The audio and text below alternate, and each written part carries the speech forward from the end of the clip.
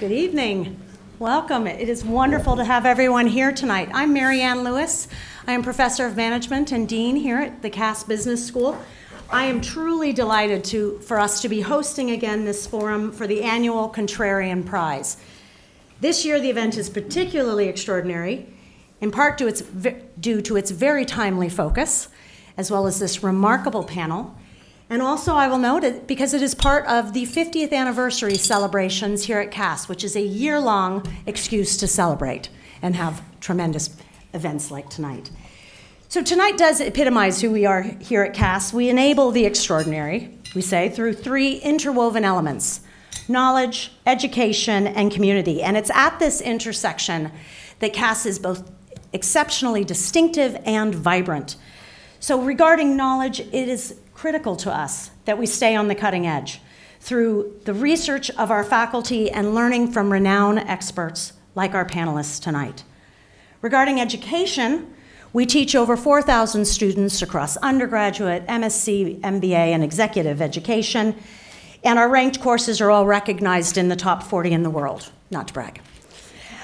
But our third element, the Cass community, fuels our innovative and international experience. Our alumni span over 160 countries now, about 38,000 strong.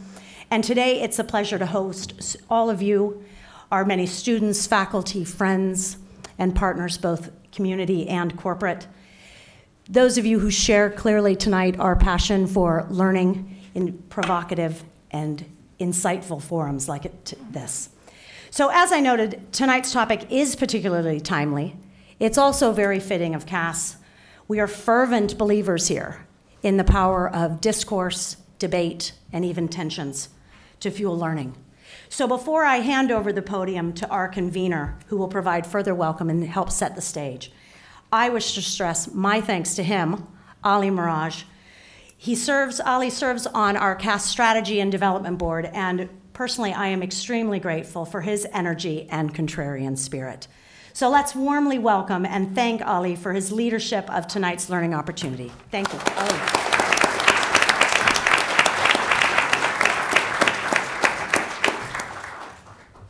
Well, good evening, ladies and gentlemen. It is always great to be here at Cass, and it is particularly fitting to be hosting this special Contrarian Prize debate in the 50th anniversary year of the school. We have convened 3 lectures here in previous years, which have been delivered by the past winners of the Contrarian Prize. And tonight is going to be something special and different as well. I must thank Cass Business School and Marianne in particular for their hospitality and generosity in hosting us here, and also to Mariam and the events team, and Kyla and Sophie for their hard work in putting this all together. Now, Claire is going to introduce the panel in a moment, but I'd like to express my gratitude to them all, and we're looking forward to what will be a stimulating and wide-ranging discussion, and a special thanks to Izabella Kaminska from the FT, who stepped in at the very last moment to plug a gap. Please feel free to, well, I do work in infrastructure finance, so anyway. Please feel free to tweet referencing @Contrarian Prize and using the hashtag #CPrize. We are living through an extraordinarily difficult and turbulent period with change on the horizon. We have experienced 2 political earthquakes in both the UK and the US, and the reverberations will last for years. Where do we go from here? It's a difficult question, and one that we need to ponder. Many in the political and media classes are trying to understand why this happened. Let me share some of my thoughts as to how we got here. A couple of months ago, I sat under a canopy in the heat of the Iranian desert and looked out onto the tomb of Cyrus the Great. As I cast my eyes on the serene scene, with not a sound to be heard, I reflected. Here was the resting place of a man who as head of the Achaemenid dynasty over 2,500 years ago, founded the largest empire the world had seen. In doing so, he developed a new form of statecraft, showing respect for human rights, customs, and the religion of those in the lands that he conquered, even though they were different to his own. It is said that he enshrined the first Bill of Rights in the Cyrus cylinder, which is now housed in the British Museum. I wanted to post a message on Facebook or Twitter, but both are banned in Iran, so I had to wait until I got back to London to do so. Here, I am in theory able to post freely about my views on social media, but the reality is somewhat different. The inalienable right of free speech that we pride ourselves on is under threat. A fundamental part of that freedom is the ability to express a view that is contrarian to the mainstream, but it is being curtailed. We are, in my view, regressing from the open-mindedness of Cyrus the Great. The Economist newspaper ran this cover in June: "Free speech under attack." On university campuses on both sides of the Atlantic, institutions that were once the bedrock of open debate, radical ideas, and dissent have become bastions of conformity. Debate is being censored by hypersensitive students on the grounds that what a certain person says is deemed offensive. But offense is a subjective term. These students are aggressive in shutting down the opinions of those they disagree with, and have been referred to by Claire Fox in her book as Generation Snowflake. Now, Claire will be signing copies of her book afterwards, and I commend it to you. The latest example of this tendency was shown by students at Cardiff University who took offense at the comments by Germaine Greer, a feminist writer, who made some comments about her views on post-operative transgender individuals. Now, Peter Tatchell, hugely respected human rights campaigner, who I'm delighted to see is here with us this evening, when Peter said you should debate with her rather than silence her, he was branded as transphobic by the LGBT officer of the National Union of Students. Now, just think about that for a second. Here is a man who has spent the last 50 years fearlessly campaigning for human rights, and he's labeled as transphobic. Where has this hypersensitivity come from? Who decides what is allowable in discussion and what is off limits? Is it right that contrarian views are curtailed just because they differ from mainstream opinion? Can you imagine what Emmeline Pankhurst and the suffragettes, if they had shied away for campaigning for women to have the right to vote on the grounds that some people found their views offensive? So why is it so vital to be able to express one's view and to go against the grain? Well, just as the progressive house music played at the London nightclub Fabric provided an antidote to the chart toppers played in certain salubrious salons in the West End, similarly, people who express their opinions, stand up for what they believe, provide a contrarian view to mainstream thinking. That is important for three reasons. The first is the avoidance of groupthink. The first organization to recognize this was the Catholic Church in 1708 that enshrined the concept of advocatus diaboli, or devil's advocate, whose job it was to point out potential character flaws in candidates for canonization. Second, the contrarian challenges the accepted orthodoxy.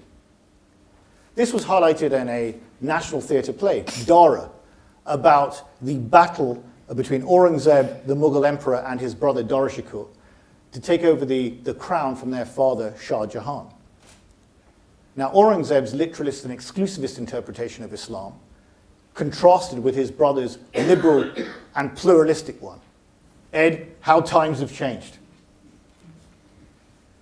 The price that Dara paid for standing up for his principles and showing tolerance to those with different views to his own was to be charged with apostasy and to have his severed head sent to his parents in a gift box. And third, the contrarian changes the terms of the debate. A fine example is Václav Havel, the Czech dissident, who stood against the regime and was imprisoned many, many times for doing so, and went on to play a major role in the Velvet Revolution in 1989 that saw the collapse of communism, and he went on to lead his country. Progress is made when people are prepared to confront conventional wisdom. But in the cyber world, we are using technology to filter out the opinions of those who we disagree with, enabling us to procure an a la carte menu to suit our tastes. The result is that many of us simply operate in an echo chamber. In such an environment, it is difficult to be contrarian. The inability to express one's opinion openly, for example, on issues such as immigration, has, in my view, led people to rail against the cozy neoliberal consensus. In the space of 5 months, first Brexit, then the election of Donald Trump as US president, has seen the established order razed to the ground. We could have called this debate conformity in an age of contrarianism. In today's world, the forgotten people are the biggest contrarians. Now, the Contrarian Prize seeks to recognize individuals in British public life that demonstrate independence of thought, courage and conviction in their actions, make a sacrifice, and introduce new ideas into the public realm or have an impact on the public debate. Nominations come from the public via the website contrarianprize.com. Nominations for the 2017 prize are now open. They close at the end of the year, so please visit the website, read about the previous winners, nominate someone in public life who you believe is worthy of the accolade, and spread the word. Independence of thought, standing up for what you believe, and challenging the status quo has never been more important.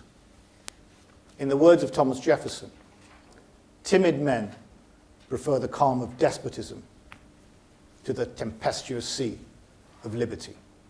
Thank you.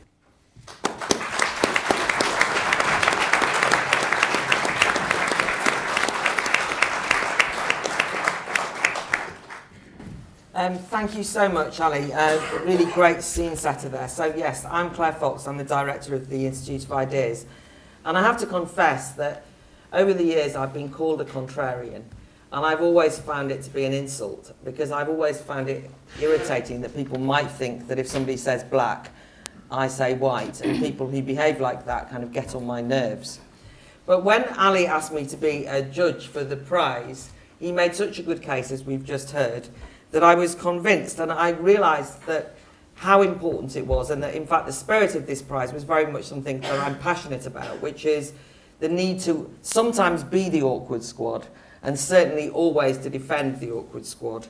And I think it does require some bravery at the moment to go against the grain, because there are huge pressures to conform, to watch what you say. We often feel like we're walking on eggshells. There's a prescriptive set of views that are allowed, and there's a whole range of things, increasing the numbers of issues that are deemed to be taboo topics that we're not allowed to discuss. And that does not seem to me to be particularly healthy for any kind of a democratic society. We also are familiar with this whole idea of echo chambers now, silos, only talking to people who are likely to agree with you. Safe spaces is the form it takes on university campuses, but the whole kind of preaching to the choir is something which many people do, and it does create a kind of cloying conformism that we want to shake up. So, Ali has gathered a panel to just give us their opening thoughts on that. It's not, you see, there would be a danger here that even though we're talking about this, that we're all going to agree. I'm not suggesting that I artificially create a fight among the panel. That's not really my point. But I think that there are questions to be asked, though, because some people would say that the ultimate act of contrarianism was voting in Donald Trump. So there can be, in many ways, some peculiar consequences. Or maybe that's a good consequence. Or was he, because people were kind of so fed up with conformism, they voted for him. But we've at least got to ask the question, is it all positive to keep kicking against the pricks, as it were? Does it, being a contrarian, mean that we have to defend Eric Bristow, the darts player, from mad tweets about, or maybe not mad if you're, you... All right. Anyway, Bristow for his certainly not sensitive tweets about sexual abuse and football clubs. But, on the other hand, freedom of speech. He just said something on Twitter. Should he get sacked, pilloried, and all the rest of it? How do we feel about that? And how do we feel about those many young people I know who, as a kind of counter to the conformist times, can be gratuitously offensive? Some of the examples of the alt-right that is now much talked about, or those who say things like feminism is cancer. Is that kind of great maverick contrarian behaviour that we want to celebrate tonight? So at least there's a few question marks. It's not just a straightforward let's all agree moment. So I'm now going to introduce the panel in the order in which they'll speak, but just a little bit on format. They've all been fairly strictly told by Ali that it's 5 minutes each, which I'll keep them to, just to give us their kind of opening thoughts.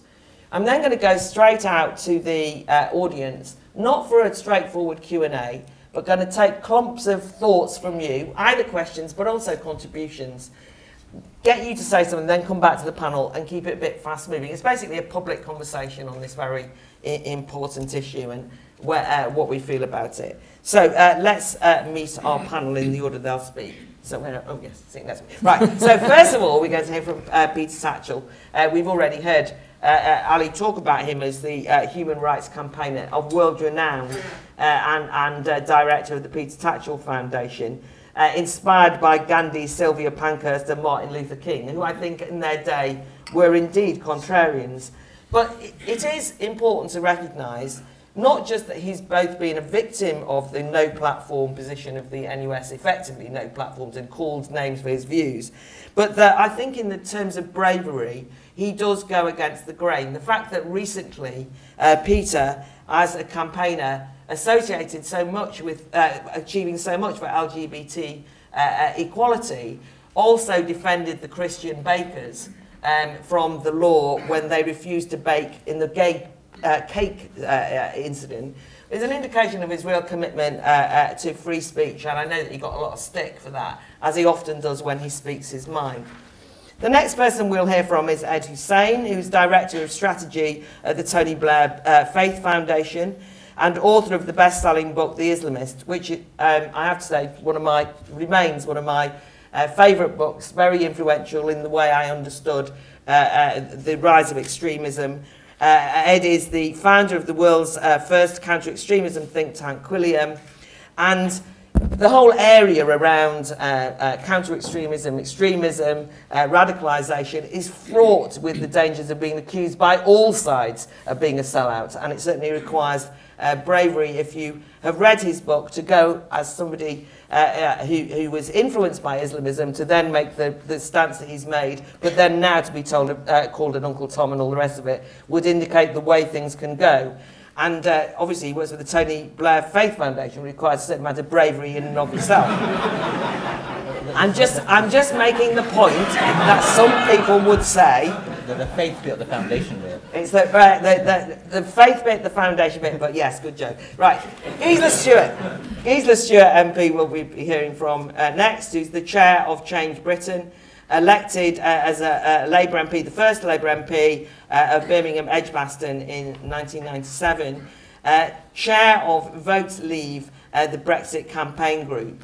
And we'll all know that because she was all over the media during the EU referendum. But think about what that means to be a Labour Party MP and to lead on arguing for Brexit from the EU.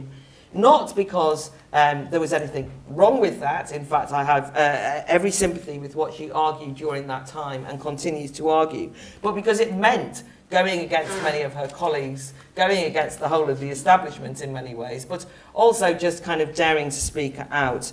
And I think that in that sense, she will know something of this topic of being a contrarian, or being accused of being one, and certainly fighting for her principles and her beliefs. Next, we've got Izabella Kaminska, who is a Financial Times journalist who joined the FT Alphaville in October 2008, and before that worked as a producer at CNBC. And I think that the media in this is crucial. I think having a media and journalists who are prepared to ask questions, be the awkward squad, is incredibly important for us all. As we know, of late, the media have sometimes got things wrong by being led by their own prejudices rather than actually investigating. So it'll be so interesting to hear from you on that, Isabella. But also, I like the fact that her route to economics is slightly unusual and stems from her childhood fascination with ancient economics, specifically agrarian land reforms and of the early Roman Republic, and the coinage and price stability reforms of the late Roman emperors. I mean, what can you say? This is an unusual young woman, or whatever else. Anyway, but great to have somebody, either way, talking about journalism here. And then finally, we'll be hearing from Professor Sir Simon Wessely, who is president of the Royal College of Psychiatrists, where he was elected in 2014. He's just won, very importantly, the John Maddox Prize by Nature magazine for standing up for science. He set up the first NHS service for sufferers of chronic fatigue syndrome, which I know has got him into a stick on all sides of that particular issue. He set up the King's Centre for Military Health Research and has acted as a civilian consultant advisor in psychiatry for the British Army, visiting the armed forces in Bosnia, Iraq and Afghanistan. And the main thing about Simon is that he is well and truly the awkward squad. We have him speak at a range of things that the Institute of Ideas organises, and you can absolutely guarantee he'll have a row with someone. So he's a fantastically important psychiatrist, but he also is prepared to argue and probe and ask difficult questions. So what a fantastic panel. Can we give them all a warm welcome?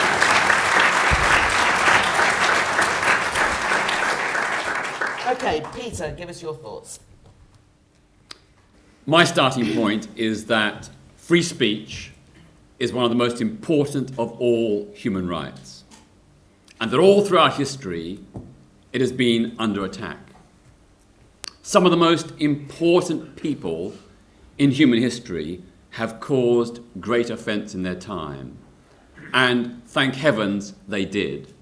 I'm thinking of Galileo Galilei, Mary Wollstonecraft, Charles Darwin, Sigmund Freud, Karl Marx, and many, many others. They challenged the orthodoxy. And it was because we lived in societies where there was some degree of free speech that their ideas were able to be heard. Although, of course, going back into history, Galileo Galilei suffered terribly for his ideas about the universe. So that's my starting point. I do, however, think, unlike some people, that there are certain circumstances when free speech can be legitimately limited and should be limited. So, for example, if someone makes false, damaging claims about another person, that they are a child sex abuser, a tax fraudster, a rapist, etc., that ought to be punished. Likewise, if their speech involves threats, menaces, or harassment, that is an abuse of free speech. And particularly if they incite violence against other people. I think in those three circumstances, that is an attack upon free speech, because when you go down that road, you actually limit the opportunity for open debate. So, for example, in Jamaica, when 8 leading Jamaican pop stars put out records that openly encouraged the murder of LGBT people, LGBT campaigners could not engage in free speech and open debate because their lives were under threat. They had to go into hiding because those songs incited mobs to attack their homes, their offices, and even try to kill them. So those are my circumstances where I think it is legitimate to restrict free speech. But otherwise, I think ideas, even offensive ones, ones that you and I may find disagreeable, we should challenge them in open debate. You know, if you censor or ban ideas, they don't go away. The best way to defeat them is by open debate, subjecting them to scrutiny, providing the counter-evidence, the counter-arguments. And I know that there's been many, many occasions when I've debated against the advice of others, far-right Islamists, far-right white nationalists, all kinds of bigots, homophobes, misogynists, even racists. But I think I can say in my experience from the audience's response that they came off worse. When the spotlight of analysis and critique was shone upon them, their ideas were debunked and discredited. I just want to give you 3 examples where I think free speech has been challenged in very, very nasty, unpleasant ways from my own campaigning. I mentioned the Stop Murder Music campaign against the 8 Jamaican reggae and dancehall singers who are inciting the murder of LGBT people. When the campaign group Outrage, the LGBT campaign group Outrage, working in concert with Jamaican LGBT campaigners, took up the campaign against these singers, we were denounced, even by many people on the left, as being racists and neocolonialists. We were seeking to defend black LGBT people in Jamaica and in this country against these incitements to murder, but there were sections of the left who denounced us as racists and neocolonialists. And I was banned from, or not invited or disinvited from speaking at lots of events because this left-wing currency determined that I was a racist for challenging these murderous incitements. When Ken Livingstone invited the Islamist extremist cleric Yusuf al-Qaradawi to London and hosted him at City Hall in 2004, again, myself and Outrage were denounced by sections of the left as being anti-Muslim, as being racist, as pursuing a neo-colonialist imperialist agenda. This was a cleric who was saying that there was no debate about whether gay people should be killed, just the method. That women who dress immodestly should be held responsible if they're sexually assaulted. That female genital mutilation was acceptable and advisable, and so on and so on and so on. My question is, what has happened when the left, which sprung out of the ideas of the Enlightenment and liberal values, is now suppressing those very same ideas and resorting to smears and slurs to silence critics? The final point I make is that I've tried over the years to generate an open debate about the age of consent. What should the age of sexual consent be in this country? I'm talking about sexual relations between young people of similar ages.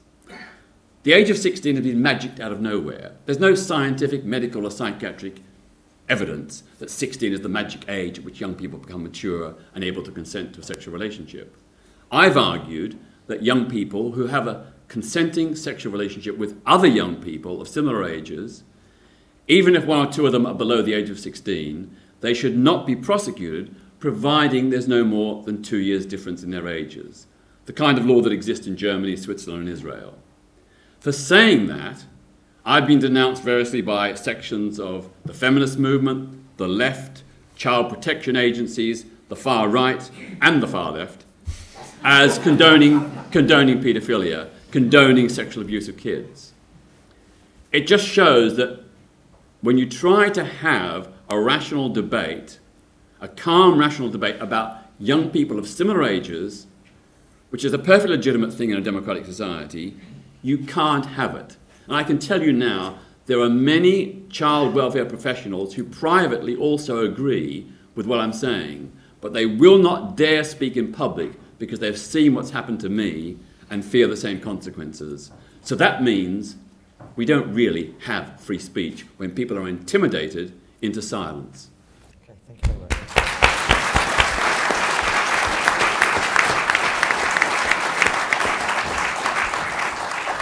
Okay, great. Plenty of food for thought there and things to argue over afterwards, but thanks, Peter. Great. Ed, your thoughts? Thank you, Claire. Peter's just been able to say what he's been wanting to say and been applauded for it. So in the spirit of being a contrarian, I put it to you that you are not silenced. In fact, you're applauded for making an argument that lots of us find objectionable on moral grounds. But my point isn't to contradict Peter, my point is to say that a lot of Peter's work has contributed to a generation of people like myself moving away from the position that we'd previously adopted in our lives. My first encounter with Peter was in the 1990s when he was holding placards outside global caliphate conferences, and he was brave and courageous in principle to do so, saying queers against mullahs. And for someone who was born and raised in this country in the Muslim tradition, it was a big shock to have both those concepts plastered on a placard. But over time, that sustained engagement in an open and free society led to many of us moving. And I think that the fact that the Contrarian Prize is pioneered by, and this event convened by someone like Ali Miraj, who's a Muslim, a British Muslim, I think is testament to the fact that contrarianness isn't at risk to the degree that we think it is, given the current political cycle. These things come and go. I speak as someone who, despite my rejection of Islamism, the political ideology, remains to this day a committed Muslim. And I cherish and want to see the West flourish for the following two reasons. Firstly, the West is the outcome of a long tradition of contrarian thought. And in that, the prophets were pioneers, as were the philosophers. Just as Socrates was a pioneer in taking the poison and believing in the soul being elevated in the next life and defying the political order of the time and standing up to the charge that he was somehow corrupting the youth, and those who followed in his footsteps subsequently, but also Cicero and his objections to the status quo at the time. Marcus Aurelius and the advice that he gave to his own son and the political order in Rome at the time. Farabi, a prominent Muslim maintainer, interpreter, commentator of Socrates and Platonic thought, was a contrarian in his time. His great student Ibn Rushd, his books were burnt in quote-unquote Muslim Spain. But the influence that he had on Maimonides, the great Jewish thinker, philosopher, rabbi, all of those individuals were contrarian. Ghazali, his books today are cherished, but in his time, 12th century Persia, were burned. Now, the point I'm making is that there is this long tradition of secular philosophy or religious philosophy or philosophers that gave birth to the Enlightenment in the modern West. There were also contrarians, and the contrarianness was cherished at that time as it is today. That list goes on to John Locke, to David Hume, to indeed Edmund Burke. And I think Burke is perhaps the most instructive thinker for us in terms of what you weigh up, how you support freedom, where you support contrarianness, and the consequences. And I think that's what's key in terms of consequences of the actions of contrarians and where that leads to. Does it lead to a greater degree of good for society on balance, or a greater degree of harm, and what it means for the individual? And I think the 3 points that Peter rightly highlighted in terms of consequences are absolutely vital in what we do and do not tolerate, cherish in the name of free speech. My other point is that the modern West is also the inheritor of another tradition. It wasn't just the philosophers and ancient Rome and the Enlightenment and Rousseau and the French Revolution and Karl Marx and where we got to today. There was also the long tradition of prophets. And Abraham was a contrarian. Jacob was a contrarian. Joseph in Spain, in Egypt was a contrarian. Jesus in the Galilee and in Judea, Samaria, Jerusalem was indeed a contrarian and killed for being so. Muhammad was a contrarian in his time for calling up for the one God in a pagan Mecca. And those two traditions today are at loggerheads. So it is reason versus religion, it is the philosophers versus the prophets, or their respective inheritors, that today find the Charlie Hebdo cartoons offensive.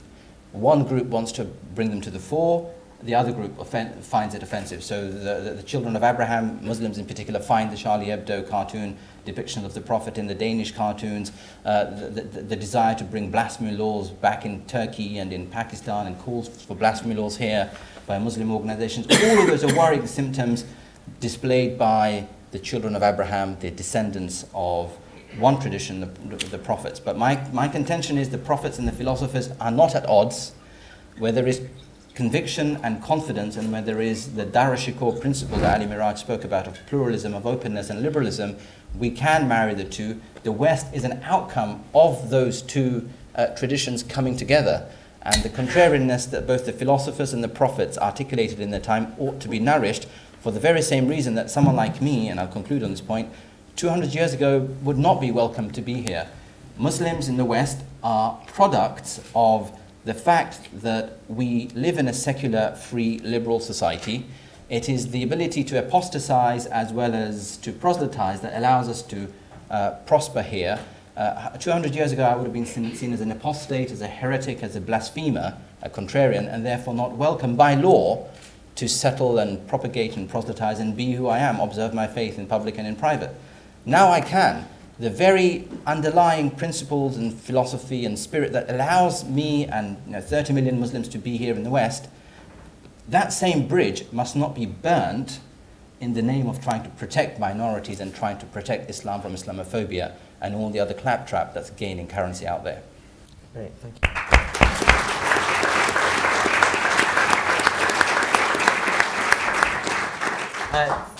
Thanks, Ed.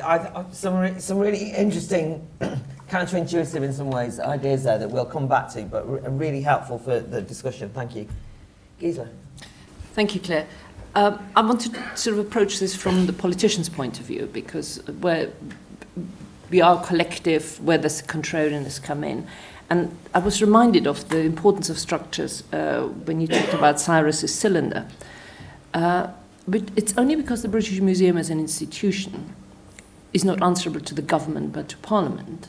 The British Museum was able to loan the Cyrus cylinder to the Iranians, not only without having to ask permission of the government, but actually not telling them until 24 hours before they did it. And full marks to them. And we also mentioned Burke here before. And you see, this is the extraordinary challenge. When I stand in Parliament, I'm actually not referred to as Gisela Stuart, I'm the Honourable Member for Birmingham-Edgbaston. The fact that the Honourable Member for Birmingham-Edgbaston had the nerve to stand in Neville Chamberlain's old seat, given that she was a German born near Munich and a socialist, is a historic accident, because quite frankly, if I had known that before I stood, I probably would have gone for a different constituency, because I thought it was somewhat presumptuous. But for us, the challenge is the nature of political parties and how you shape ideas and how you take them forward. Just last week, I had someone from one of the IPU delegations, and we explained to them party management, the weekly whip, political parties. And they said to me, and what do you do when someone sort of persistently defies the whip? And I said, well, in the Labour Party, we make them leader at the moment. But, as to whether that is really the right way of going about it. Because, and this is where I think I want to talk about something which I think to me is enormously important. The will of the people, undiluted as mob rule, is actually a tyranny. The bureaucratic efficiency, which a sort of 9-year-old illustrated to me when he came to Parliament, and he said, Miss, why do you keep talking about things? Why don't you just make decisions? And I said, you're so right, it'd be so much easier. But, we've got something in the middle, which is the democratic processes, which require broad strands of ideas to sort of come together, and they form themselves into something that is deliverable. And therefore you need the political parties. It's a function, to my mind, of the large political parties to soak up the extremes, to kind of dilute them. But at the same time, I, as a Labour politician, think it's also our job to keep pushing things that bit forward, to take the public with you where probably naturally they wouldn't go. And if I thought otherwise, I would become a Tory. But I actually believe that things ought to, Lampedusa's leopards, things have to change dramatically if you want them to stay the same. You do require change. And that for us is a real challenge. And I always compared to, you've got to be like a magnet and metal files. You can't be so far ahead of the public that you completely lose them, but you have to somehow take them with you. And that's when Burke, of course, comes in, because like now over the referendum, where we suddenly had a direct mandate in a representative democracy, actually the institutions can't quite deal with this. So when people now say, well, your constituency voted to remain, so therefore when Article 50 comes to the vote, you should vote against it, I'm sort of kind of with Burke. No, you send me there for you send me there for the judgment, plus I'm now implementing a national referendum. We played for one occasion to different kinds of rules. But of course, the public always has this choice that every 5 years, if on balance they don't agree with me, they kick me out. Well, I think, and this is where politicians, to be a contrarian is a drug for politicians, because we kid ourselves into thinking that it is us who they vote in our system. I reckon I'm worth about 6%, and the rest goes with the party. That's about the margin of where you can make the difference. Now, do you think that's right or it's wrong? Well, you make the decision. So you can rattle the cage, you can challenge things, but if you're in the business of wanting to implement things, now it's quite different for Peter. If Peter wants to drive me to the point that I finally do what you want me to do, you can be as irritating and as outrageous and as persistent, actually you have to be, until I get it and I start to respond. And then it is my job to take other people with me, and if I get enough people with me to arrive at that decision, then we've won. And like tonight, I'm missing a vote on Wessely. Now, if any women in the room were born between 1950 and 1955 will know what I'm talking about. For the rest of you, it will be completely meaningless. But it is something where women are being really, well, using a technical term, shafted over their pensions. And we keep fighting, and the government still doesn't get it, but we keep going. So I think the contrarian as a politician, first of all, it's my view in politics, as long as they're all nice to you, they're not getting anywhere. So the edginess, they're kind of not just smiling at you, knows that they're starting to take you serious. But then our contrarian is not to be challenging everything. The real challenge for a contrarian politician is know when not to do something. Because you actually have to pick one or two big battles. And the reason, and I finish on that observation, I think the reason my politics at the moment is so destructive is because the big ideological ideas have gone. And the minute you move away from arguing over ideas, it becomes personal, it becomes unpleasant, and it becomes irrational. And then we've got a collective problem for democracy. Okay, brilliant.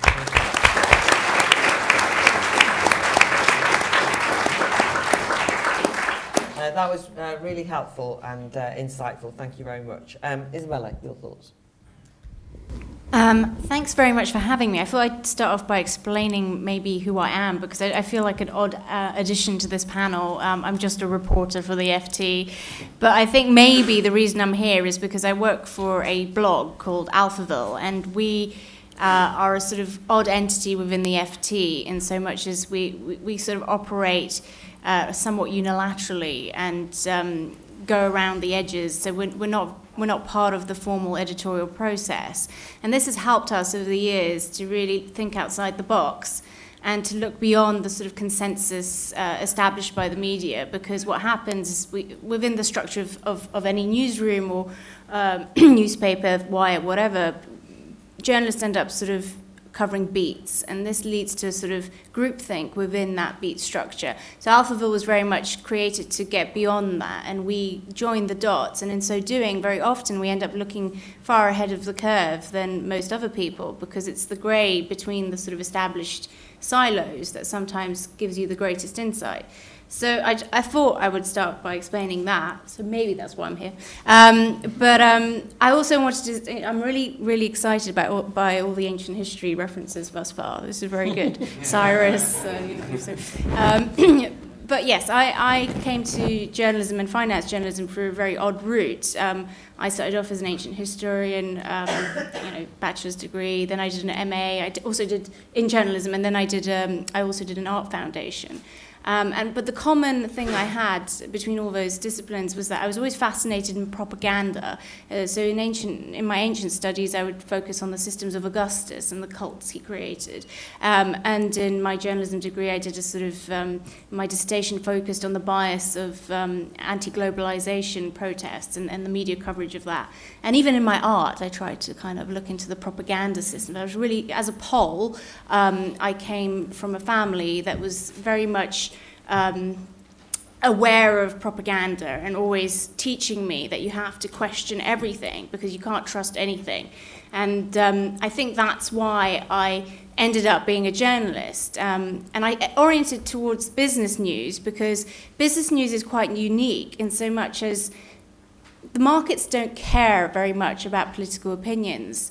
They're interested in prices, and prices, you can't find a clearing price unless you look across the whole spectrum of different viewpoints. And this is what Jürgen Habermas referred to as the public sphere, and it really originated from the coffee houses.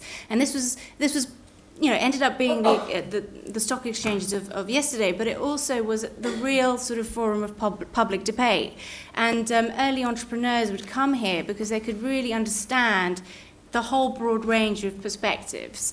And it was seen as sort of not at all constructive to ignore the fringes, because if you ignored the fringes, very likely you were going to make a terrible investment. So the FT has played a very special role here, I think, for me, because it really has allowed me to look across the whole spectrum. But what has happened recently has really quite terrified me, because I find myself, even at the FT, which I would say is one of the most open-minded papers out there, and perhaps now they are seen to have a bias, but back in the day, I really did think it was both left, right, whatever, anything goes. But I do think there is pressure now in the media to conform to a certain sort of perspective, and it was this perspective that let us, completely overlook the forces that were sort of coming up in the rural regions, etc. And I think we still suffer from that sort of silo thinking. There are 3 points really that I just want to make on that. Is that there's been a lot of hoopla about this fake news phenomenon, and there has been a lot of discussion about whether or not we should be censoring the news flow we see in platforms such as Facebook or even on Google. I feel very strongly that this is a terrible idea because we have always, throughout the history of this democracy, entertained fringe views. They have never gotten in the way of our democratic processes. To start giving platforms such as Facebook or Google the authority to make decisions about what you see and what you don't see is really very dangerous, because they are not editorial institutions. They are not held to account. They do not have codes of conduct. They do not have a daily process of negotiation. And one thing that I think you referenced technology, and I think the really important thing we're missing in this technological revolution is the discourse that occurs in the process of delivering the news through a more established format. We have always had a daily news meeting. We have always debated the news that's fit to print. It isn't just a haphazard idea based on the immediacy of news. Immediacy of news is actually quite tyrannical because there is no discussion. It is up to the it is completely subjective. It is determined by the reporter who is delivering that news. And so I think sometimes we need to pause in the media, reflect, have those discussions, and then really provide a balanced assessment. And this is then what allows for a real debate, and it entertains both sides of the political debate. And I think that's basically my point. Well, yeah, thank you.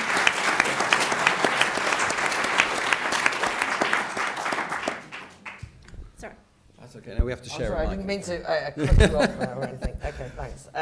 Simon, that was great, by the way. And I loved your, Habermas and coffee houses. I'm overexcited. But anyway, there you go. Simon. You're excited very easily, Claire. Okay, so Allegedly.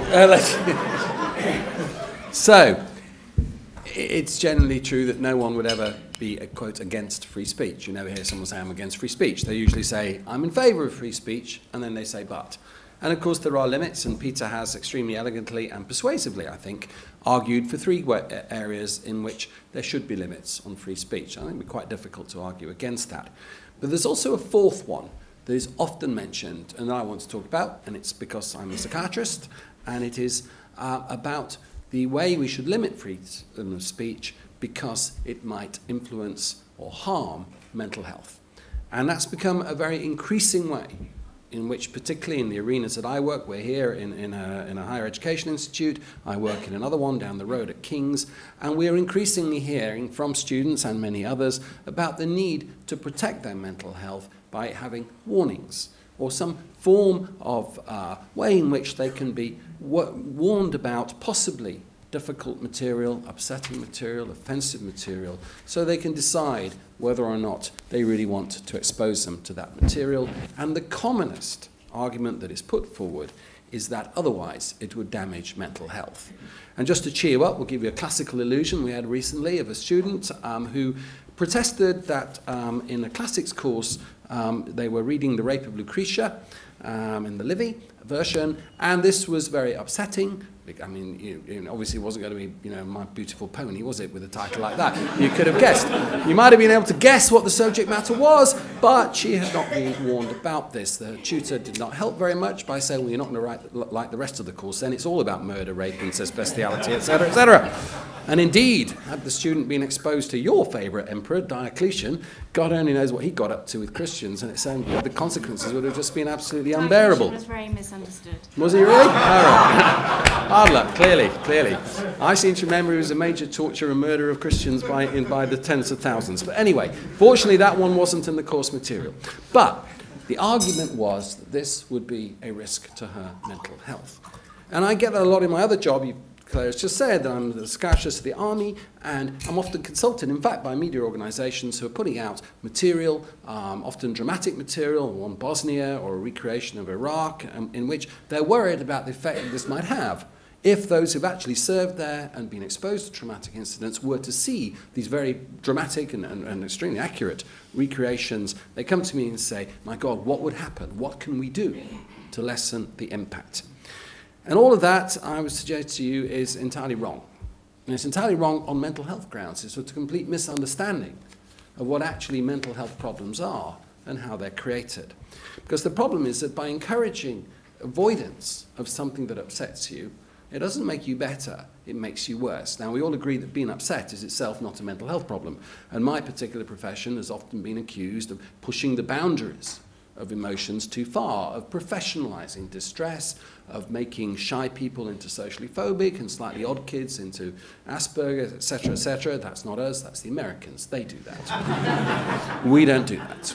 We don't do that. The Americans invent disorders every day: coffee drinking disorder, avoidant disorder, answering back to your parents disorder, obsessive love of guns syndrome, and things. Actually, that's the one they haven't put in. The only thing that actually they should put in, they haven't put in. But we don't do that. We don't do that. We're very much against that. These are normal emotions, they're not pathological. But what if they were? What if being exposed to some traumatic material made people get more anxious, made them have a panic attack, etc., etc.? Would that be a terrible thing? And the answer is no, because what these are promoting is avoidance. Avoidance of challenge, avoidance of cues, avoidance of things that might distress you does not make you better, it makes you worse. The more you avoid, the more sensitized you become. The more you avoid triggers, the more likely you are to develop things like phobic disorders, post-traumatic stress disorders, and so on. Because if that wasn't the case, that wouldn't be how we treat people. So when I treat veterans, and I do, who have had terrible incidents on deployment, I don't say, well, I'm going to talk to you, I'm a psychiatrist, but the only thing I'm never going to mention is the kid you shot by mistake in Iraq, because that will upset you. That's not how we treat. We have to eventually do it. Now, we do it in a sensible way, but if we don't do that, people won't get better. And they will continue to have increasing more and more disability, more avoidance, less things they can do. Their lives become progressively restricted, and their psychiatric disorders, what we're talking about, will get worse and worse. So what I'm saying then here is attempting to limit free speech is a crime. Or you may think it's a crime in all sorts of ways, censorship, whatever. I would say it's also, quote Talleyrand now, not just a crime, it's also a blunder if you do so in the mistaken belief that by so doing you are protecting, that other word, the vulnerable, that's another very modern word, from developing mental health problems. The truth is you're almost certainly doing exactly the opposite. Thanks.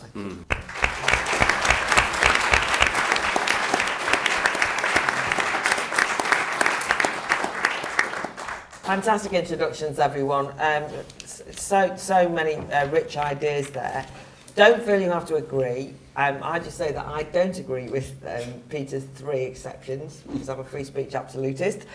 So feel free to argue, right, with each other and all the rest of it. We've had somebody saying, don't worry about fake news. Somebody saying, don't worry about trigger warnings. The whole rich territory around religion and secularism, which has become a massive kind of problem in relation to the free speech wars, as it were, but nobody knows where they stand on anything. Whether you, as a politician, you know, are restrained by the very nature of the work that you do as well. I mean, you know, that it's all very well being Peter, you can go out, well, you can go and do that, but, you know, everyone else has got to be, you know, what is it, where do all these tensions lie? And also, do you agree? I mean, because a lot of people do not agree. People do say we live in more sensitive times. I mean, the response to me is to say we don't live in more conformist times, we live in more civilized times, where you can't insult people and where you are sensitive to each other. And actually this whole thing is a charade.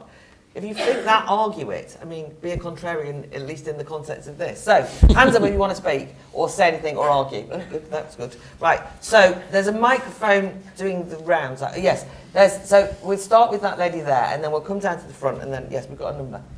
Here's a question for Dr. Wessely. Do you draw a distinction between the showing of disturbing images towards a therapeutic result versus the what is being called the overshowing of disturbing images, pornographic images, the games, the violence, and whatnot, that then desensitizes? So is there a distinction between oversensitiveness and desensitiveness? Okay, good question. Okay, so these 2 gentlemen here.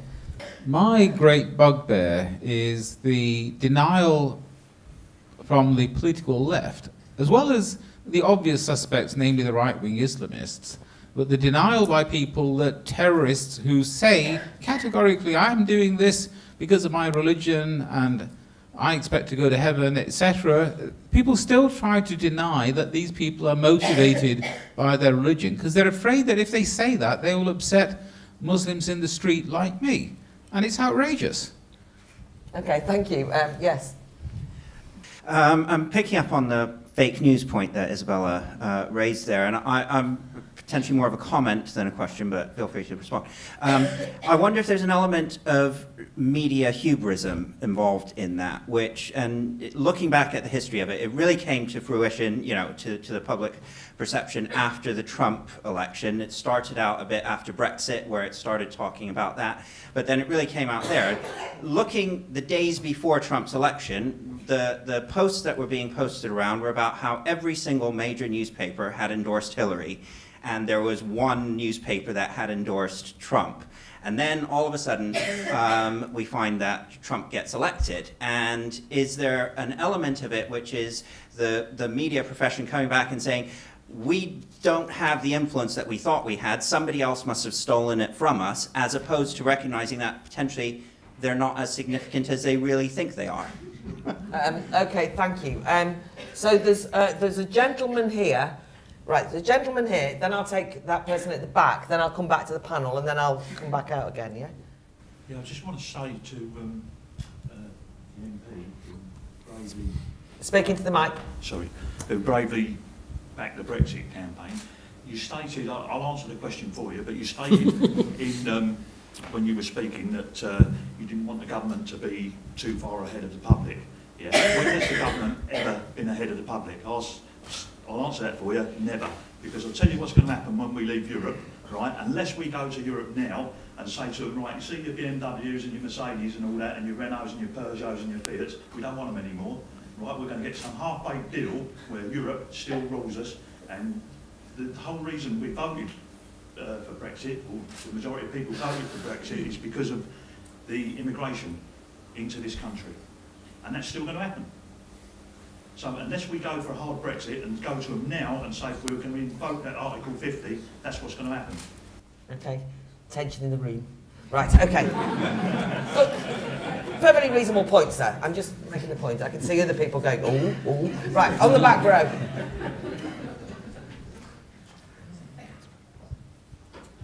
So I have a comment and a question on language. So Peter's exceptions to free speech, as far as I could gather, were basically defamation or incitement, harassment, and violence.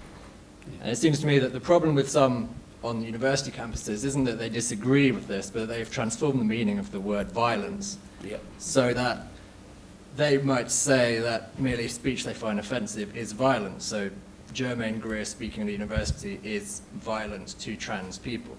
So I mean, you know, most reasonable people would say this is absurd, but how would you debate with someone who thinks violence is whatever offends them? And what is your definition of violence, and does it have anything to do with their definition?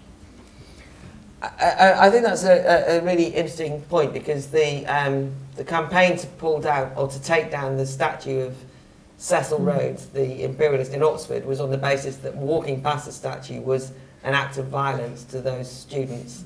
And, you know, it wasn't. I mean, you know, you wouldn't make fun of that point in Oxford with the Rhodes Must Fall campaign, because you would then be accused of racism, because they would say, you don't know that that statue creates the violence of the imperialist, you know, and so on. So you make a very good point. Anyone want to start? Right, Ed, pick up anything. You don't all have to speak, but pick up some of the things that you want to. Just two very quick responses to so the election. We've managed to talk ourselves into the position that elections are somehow totally forecastable, that we must know what the outcome is before they happen, that the whole point of an election is unknown, that you're supposed to be deferring to the population to give you a result, and then you respect that result rather than somehow, it's the immediate gratification point. We must know what the result is. We can't possibly wait. And it's that culture that led to the New York Times and others, including the Wall Street Journal, incidentally, supporting a candidate, hoping that they were, it's not just the being in touch point, I think it's just the expectation that we must know what's coming. And by the way, the surveys and the polls must be right, because what people are telling us must be what they will end up doing in the ballot box. And I'm afraid that's just not reality. That's not the way people work. So in our political media elite class, we're operating in a parallel universe that's disconnected from the reality that is, you know, quote unquote, the working man, the working woman, the working class. A quick example, I mean, if you look at Donald Trump's platform and if you contrast it with Hillary Clinton's platform, and it's interesting some of the conversations we've had here tonight, Hillary Clinton and the Democrats talk more about LGBT rights and transgender rights and this whole transgender toilets obsession. Contrast that to Donald Trump, who's talking about issues that matter for ordinary people. Just in case it comes as a surprise to you, ordinary people still happen to be the majority. They're not part of the elite political academic media class. So when you talk about immigration, when you talk about identity, when you talk about refugee crises, when you talk about economic shocks, that stuff resonates. You talk about that from the center ground, you win elections. You don't talk about that, you disconnect, you lose elections. It's not rocket science. On the point of immigration, and I'll hand over to other panelists, I mean, it's no surprise that I'll defend immigration, and it's not because I'm a child of immigrants. I also think that immigration, on balance, is a boon for the Western world. Immigration is nothing new. It's been happening since the beginning of time, and I'm afraid to say, no matter how many more Brexit campaigns and Brexit referenda we undergo, there will be immigration to this country and immigrants from this country to other parts of the world. That's the way the world was built. Nation states are a relatively modern innovation. Read Peter Frankopan's book, The Silk Roads, multiple, and I mean, ancient empires globalization today, we can have a debate about controlled immigration versus uncontrolled immigration. I think we're onto something there, yes. And then the debate around integration, assimilation, and the freeze required to make that happen, absolutely. But to think that Brexit was somehow about stopping immigration, I'm afraid, if that was the premise, then it was a lie, because it's not going to happen. Gisela. Well, let me pick you up on this, because I ended up, we created the organisation Change Britain after the referendum for the reason that you had a referendum which wasn't run along tribal lines, who could either take responsibility for the victory, either political parties, or you can console yourself for losing. So we were trying to bring Remainers and Leavers together to say this is now how you implement it. And we're still running focus groups, and it's something very interesting about immigration. Been doing quite a number of them up in the northeast and the northwest, and we do them with groups of Remainers and with Leavers. And the Remainers say, oh, all the Leavers are racists. So they say, okay. So what kind of immigration policy would you like? And the real objection to it is not immigration itself, it's the fact that you have different rules applying depending on geography rather than merit. And what people really don't think is right, that you should have a huge chunk which has rights as defined by geography. And, you know, my Indian newsagent has to jump through hoops to get his mother into the wedding, and they have to sit English tests, and they have to have a good character test. And it's that what defines. But then you talk to them and you say, okay, but you know that's exactly the kind of immigration policy the Leavers want. They say, oh, that's beside the point, they're still racist. It's got to be right. But there's the other thing which is happening at the moment in terms of free speech, which is a problem. One is the newspapers' algorithms they use for the FT and the Guardian. If you go into Google, will always come to the top on their stories, not because the stories are any better, it's because they're using lots of money to manipulate the algorithms of how the news come to the top. The second one is, once you've got Twitter and email, I didn't do the Twitter bit, I just kept for a period of 6 weeks the abusive emails. And there literally were sort of about 7 folders that high. And what was so extraordinary, so, there'd be the professor from Birmingham University who sort of at 11:30 at night, Sunday was perfectly reasonable to send me this string of expletive deletives. When sort of 48 hours later I run into him in the local Sainsbury's, he looked terribly sheepish when I said, oh, how nice to see you. Because we've got a mechanism of where the rant, which you'd be ashamed to put out, suddenly is out there. And that's where the politicians come in. We've got a real responsibility. And the gentleman's thing about the terrorism. If you kill people, I don't care why you kill them, it's wrong to kill them. If you as a Sikh come to me and say, I can't eat halal food, I want you to properly label halal, to you say, I'm not developing a special law for the Sikhs. I'm saying proper food labeling. Everybody should know what it is you're eating. We must not go down the road of taking a divisive issue and make it even more divisive. I think the task for me as a politician is then to say, how can I bridge this? And that's the toughest thing to do. Thank you. Peter, you wanted to come in? Yeah, 3 quick points. The whole issue about people's hypersensitivity was brought to my mind recently when the University of Glasgow announced that students of archaeology would be able to absent themselves from classes on the grounds they might find images of skeletons offensive and traumatic. You made that up, Peter. No, I haven't made it up. Really? No. You couldn't make it up, and you're not allowed to laugh because you're offending someone. Right, carry on. Good God. On the issue of violence, we know what the English language definition of violence is. It's about a physical assault and harm.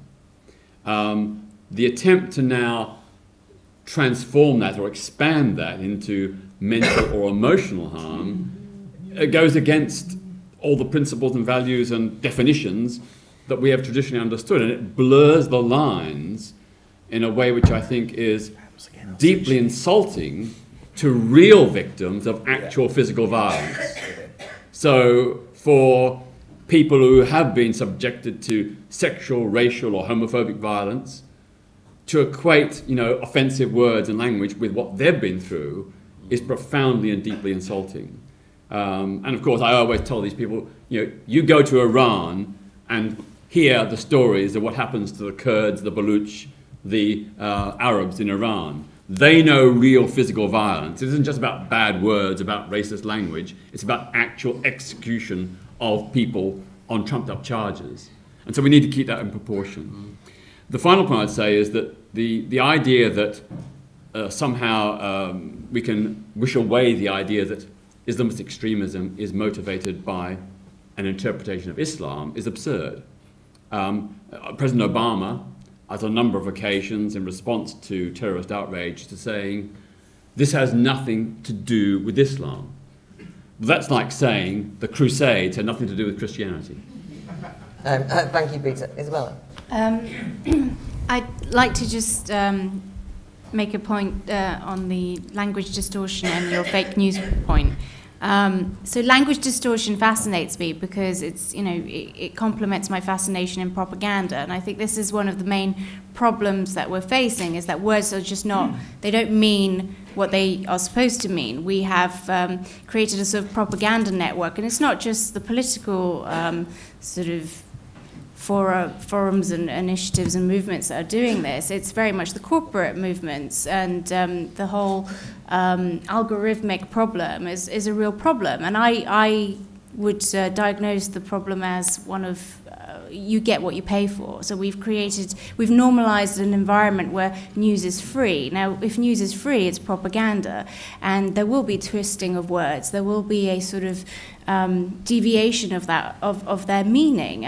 For example, innovation is one of my favorite words to analyze, because innovation is now only positively sort of utilized, but in reality, innovation can be both negative and positive. Criminals are amongst the most innovative people on the planet, but you never hear that side of the word anymore.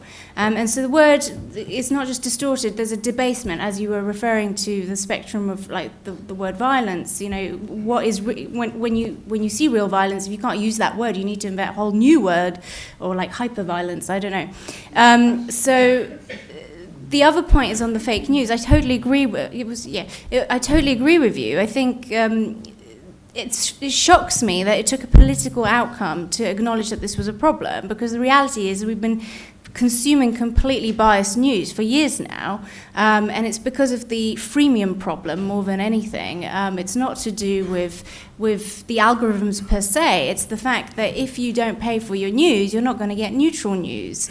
And we have normalized a propagation system which is not only very tunnel visioned, but it is focused on magnifying the feedback loop and giving you what you want, because that's what advertisers get value out of. Now, I think it's very sad that it took a political outcome to make us realize that we've been in this sort of hyper-normalized state where we think this is all normal. Okay, thanks. Simon, anything you want to pick up? Yeah, sure. I'm just slightly amused looking along the panel. I think 5 of the 6 of us are immigrants, or the children of immigrants. The only one who isn't is you, Claire. And you're from Liverpool. You're from Liverpool. You don't know about my parents. Oh, There we go, we'll let you on. I thought you were from Liverpool. Much the same thing. My parents are right. Inevitably, the Irish, you didn't go further than when they got off the boat. Yeah, I thought so. Anyway, but to answer your question, it's a very, very good question on oversensitization and desensitization. It's quite interesting when you do go out with the military to where they go and do their work. What do they do when they're not on duty in Iraq and Afghanistan? Well, what they do is just 2 things. They watch pornography and they play incredibly violent video games almost constantly, literally almost constantly. And they're completely open about it. It's not in any way hidden, and it's extremely obvious. And in fact, if you're a bit like me, you find it slightly disturbing, but they don't. Does it make any difference to how they react? No, it doesn't. When they get bereaved by someone, a friend being killed, or when they've done something that violates their own professional rules of conduct, like shooting a child by mistake, etc., they get the same mental health problems that you would expect. So it doesn't make any difference at all. And indeed, programs of trying to desensitize or de-inoculize people, including some of others as well, have always failed. So I don't think these are the same things, but it's a very, very good question. Thanks for asking. Thank you. Okay, so let's take some more questions then, or points. So that gentleman there, please. oh yes, right, no, there's a man next to you in the back row. Afterwards, next, yeah. And then. I'm slightly confused about a few points, but I'll just take one or two where I can. Yeah, sorry, can we make sure the mic, yeah. Why do we believe that American election did not pan out or the pollsters were wrong? Because what we do know about American election today is that Hillary Clinton won popular vote by a humongous margin. There is no question about that. We also know that in Wisconsin, people who came out and gave pollsters the exit poll that said that we voted for Hillary, quite a lot of those votes were discarded. So things that are happening in American election as we see right now does not say that the pollsters were wrong or newspapers who gave backing to Hillary Clinton were wrong, or we cannot assume the outcome of an election. We cannot assume, I will agree with that. But all the indicators were correct, except for one. Nobody realized that some polls will be manipulated, some votes will be manipulated. Those things were not done. So I do not know why we are not paying attention. One of the problems at the moment with both Brexit and the American election is about this saying that there were some forgotten people. Again, large number of people to whom LGBT was an issue and Hillary Clinton was answering, then they voted for her. So why are we not looking at that and addressing those things and say that the man who presumably is elected the president, he may not be elected president for a few days. We do not know. We're hoping that he will not be. But we have to consider all these things before we say that the pollsters were wrong, newspapers were wrong, people did not say the truth, and so on and so forth. Okay. I won't argue back, but yes. No, but people might want to comment on that. But anyway, that gentleman there. Then. A couple of quick points.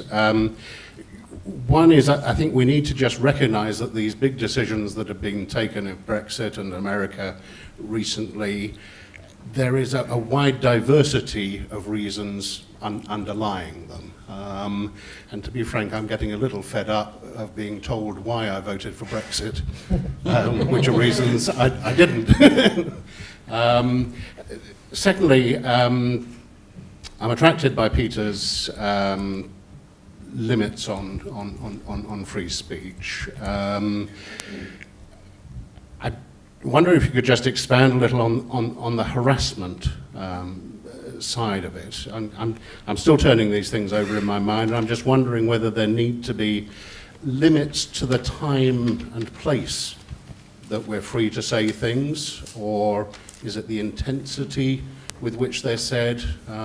What do you see as the limits in that sort of area of speech, rather than incitement to violence or defamation? Okay, thank you very much. Yes.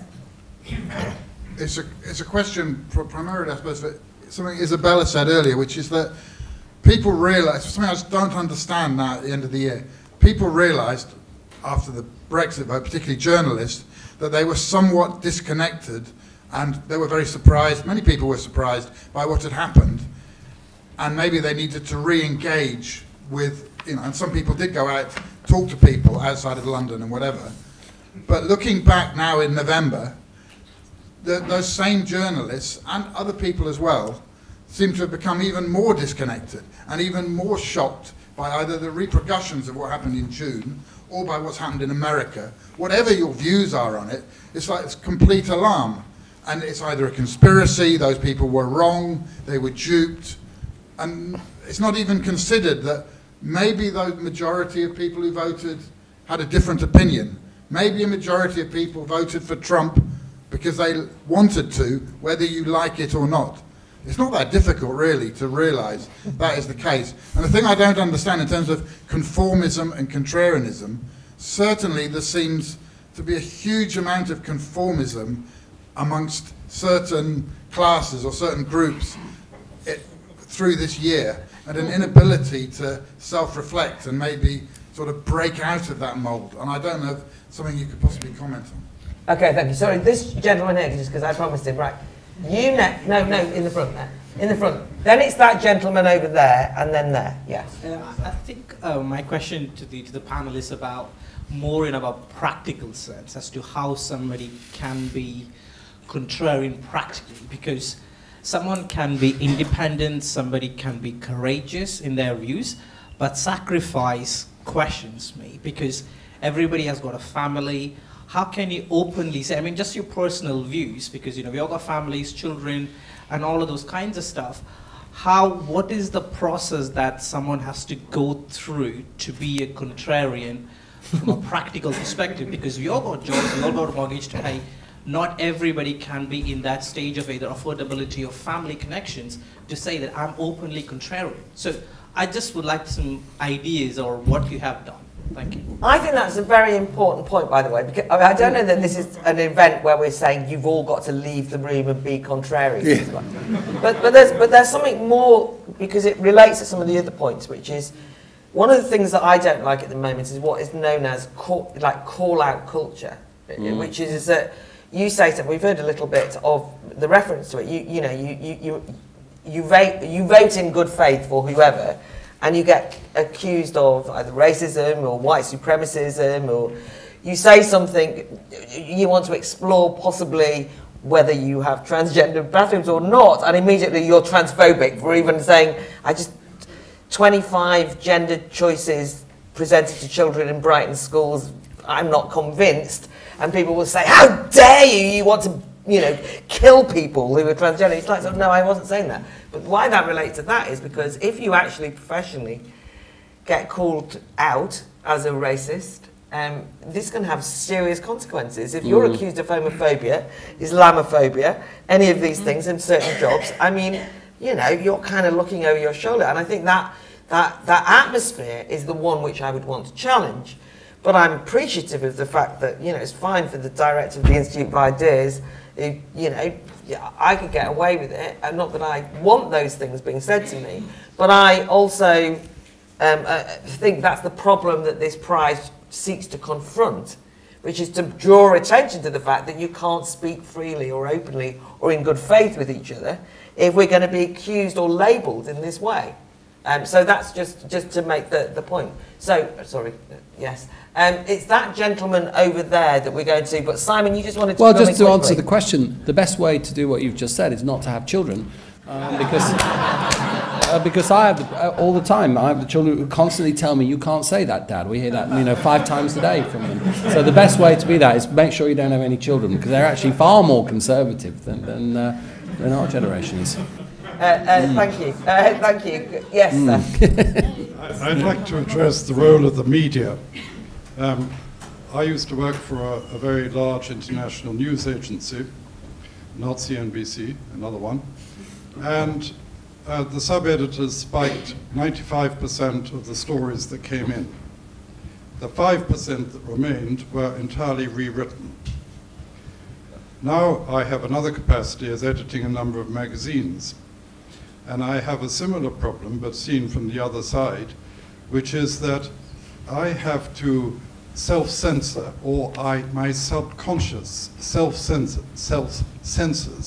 what I actually put out or approve as editor, on the basis that it may or may that I imagine my readership, and I have to imagine what is acceptable to them or not.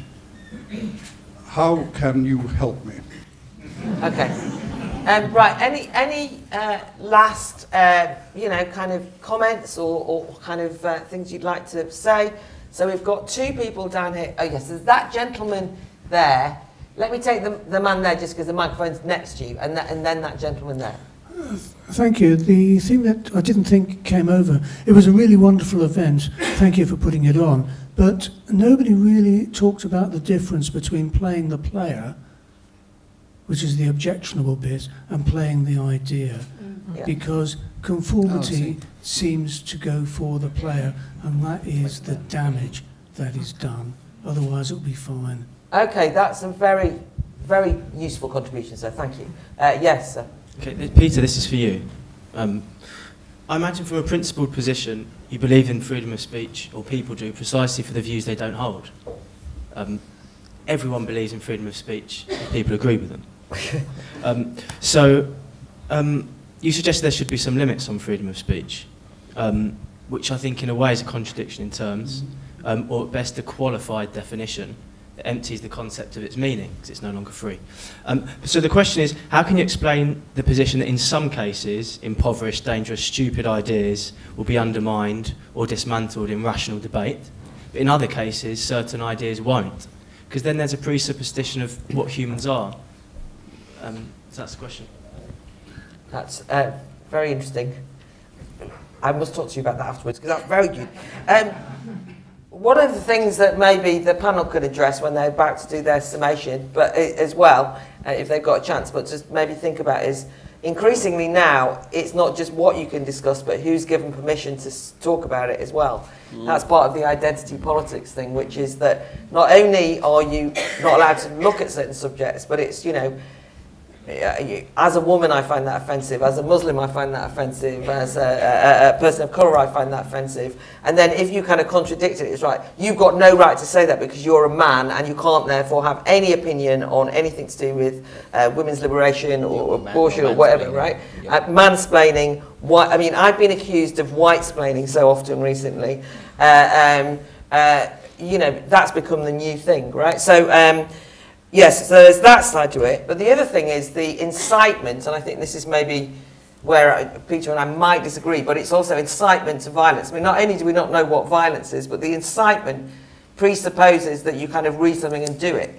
And I think we get into all sorts of difficulties. It's one of the things that is quite tricky, which is surely you have the responsibility as the person who reads it, rather than banning the idea, it's you as the person who reads it. I can read all sorts of things. It doesn't mean I kind of then go, oh, yes, I've read that, now I must go off and do. So it's where responsibility for ideas lie and so on.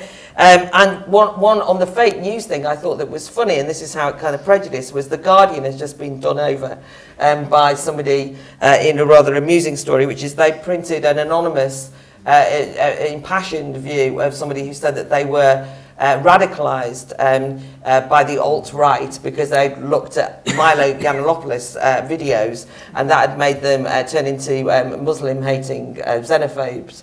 And they kind of printed this, and they said that's why I think that we've got to be very careful of these, you know, pernicious ideas being allowed to spread, and we've got to, you know, and they kind of printed this. I mean, honestly, I can't tell you, it's a caricature of itself, this article. Why their antennae didn't go off and they think we're being set up here by somebody who's kind of making fun of them, which indeed they were.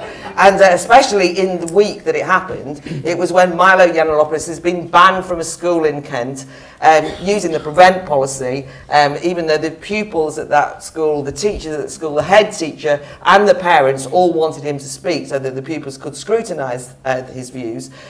He's a guy who likes Trump, by the way, if you don't know who he is. But anyway, and kind of like then this was the prevent scheme being used, was suddenly backed by 50 academics who hate the prevent scheme because it was against the right.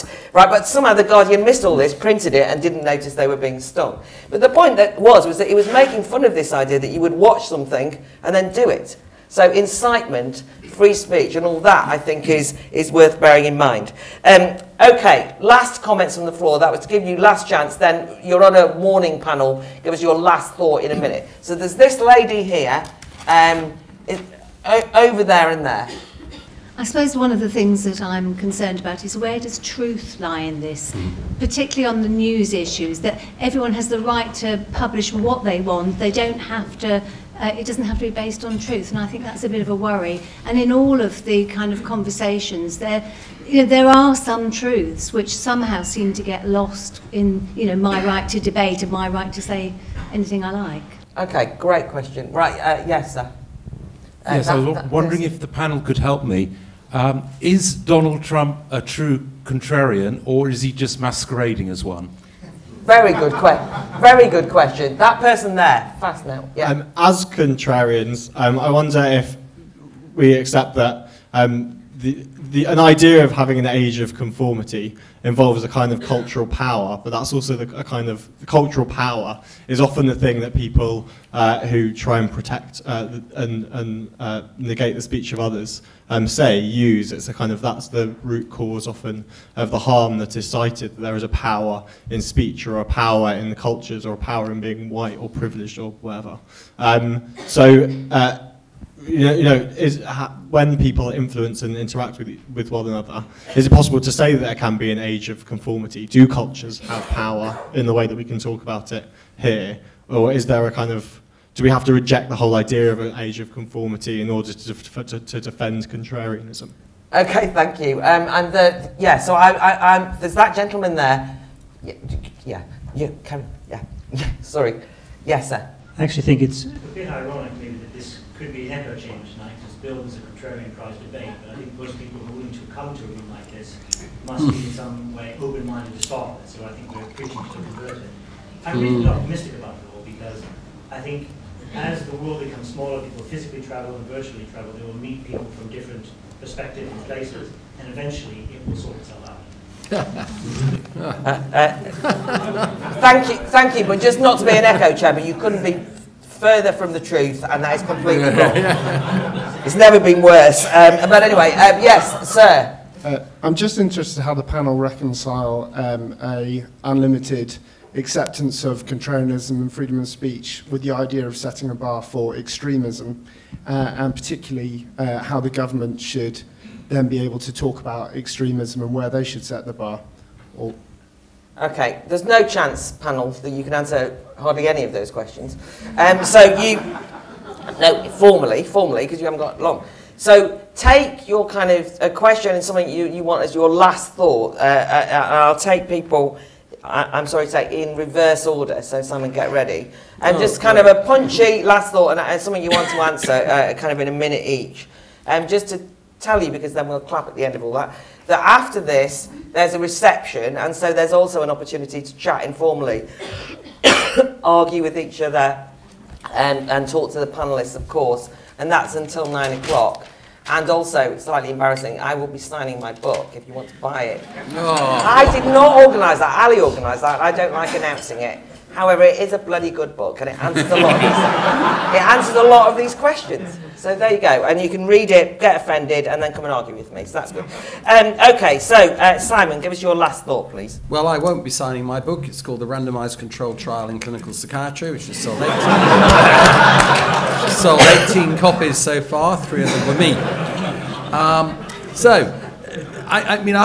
hope, on the one hand, I have hopefully tried to convince you that trying to protect mental health by restricting exposure to difficult, challenging and offensive ideas or images or whatever is doomed to failure, and indeed is the wrong strategy if we are interested in protecting mental health, as indeed we are.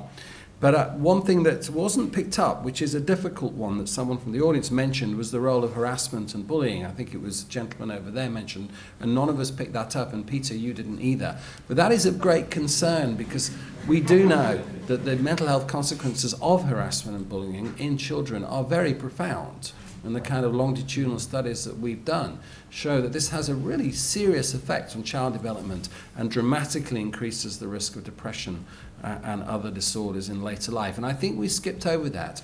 And I think because it does raise some issues that are difficult to answer as to what point do we step in and say, harassment of a verbal type, what most is, actually does have a big impact on mental health. But I don't think it's what we came in to talk about. But it raises questions that are actually quite perplexing, and I'm not quite sure where we should be on some of those other issues. It isn't that simple.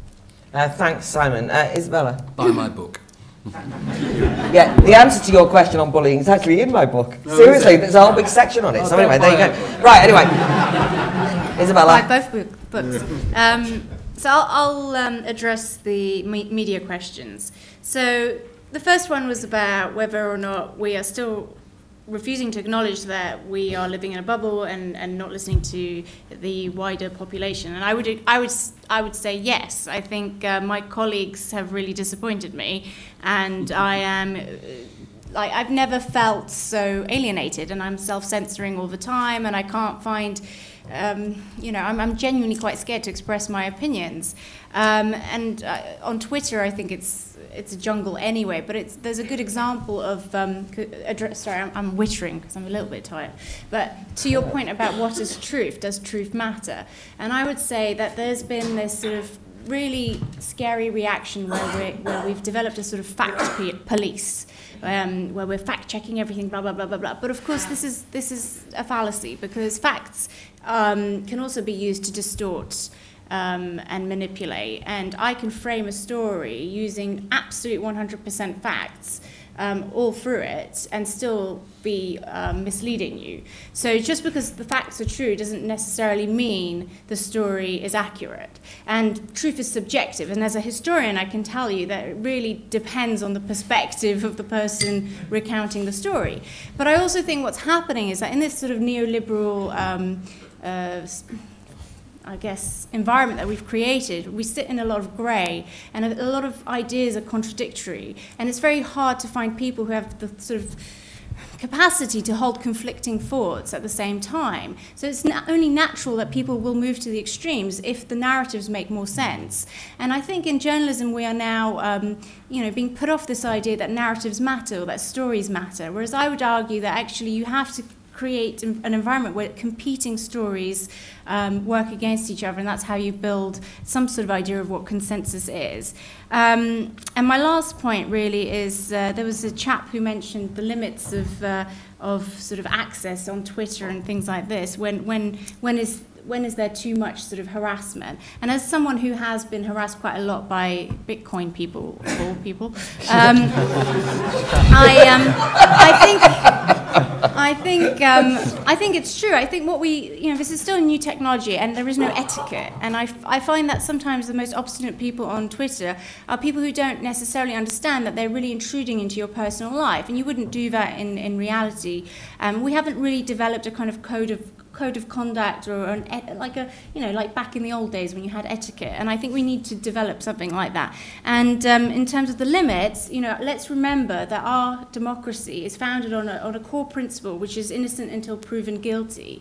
And in this sort of labeling and environment where we're just accusing people of being racist just because they've said this or that, this is a really scary environment because you can't prove a negative. It's very hard to prove a negative, and we've created like a judicial process which allows people to be deemed innocent until proven guilty for that very reason. Okay, thank you very much. Gisela.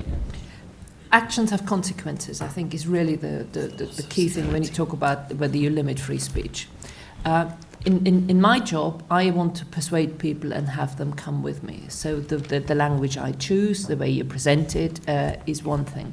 If you're a demagogue, whether that is Geert Wilders or in some even the way Trump was doing his campaign, then you're going to be as outrageous as possible, and your only limit is you don't want the outrage to turn into disgust, because when you turn into disgust, you lose them. Mm-hmm. So these are mechanisms of outrage, contrariness. But the really interesting thing which I found was your question, because I found during the referendum campaign, when you get to the point when Twitter is so vile, but you still need to know, because of the death threat, you do have to actually tell the police about it. So I kind of didn't look at it, asked someone else to say, could you help me for a period? Don't respond to it, because actually the gutter doesn't respect you for joining them in the gutter. But the thing which I found personally hardest was to strike that balance between that I felt I needed to still be upset about all this rubbish. But I didn't want to become so hard that it just bounced off me, because if I did, I would become the kind of person I don't want to be. And I think that personally is the hardest. And your final question on children, my children had to close down their entire Facebook and things because they got masses of saying, your mum has just ruined my entire life, future and everything, And my kids just did absolutely the right thing. They just shut everything down for a week until everybody calmed down. Brilliant. Thank you, Gisela. Okay. Oh, Ed, yeah. So, Gisela's points are interesting, but I have several points. Firstly, on Brexit, my starting point was to support Brexit, and and then I voted against Brexit. I was a reluctant Remainer.